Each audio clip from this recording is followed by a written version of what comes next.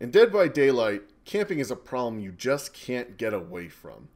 While it is a viable and very effective form of play, far too often it falls into abuse, causing matches to go completely one-sided and people to disconnect.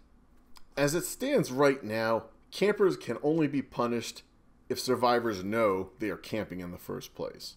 Unfortunately, unless you are playing with friends, there's no way for other survivors to know you are being camped without either A, you having kindred, or B, investigating themselves and then getting chased away or possibly injured and downed. This means that 90% of the time, gens and totems are not getting done, and the killer is being rewarded for standing around doing nothing.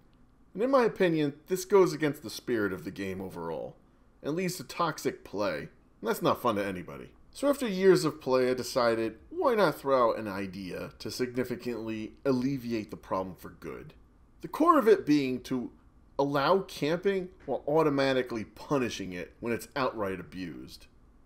It would go something like this.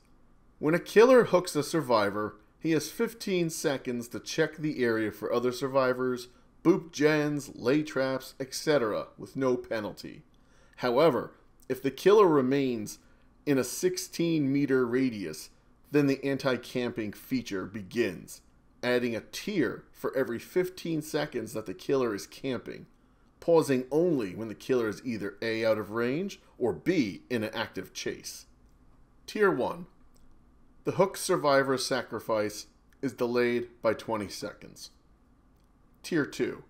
The hook survivor's sacrifice is delayed by an additional 20 seconds, in addition to all other survivors gaining a 2% speed bonus to all actions until the camp survivor either dies or is rescued. Tier 3.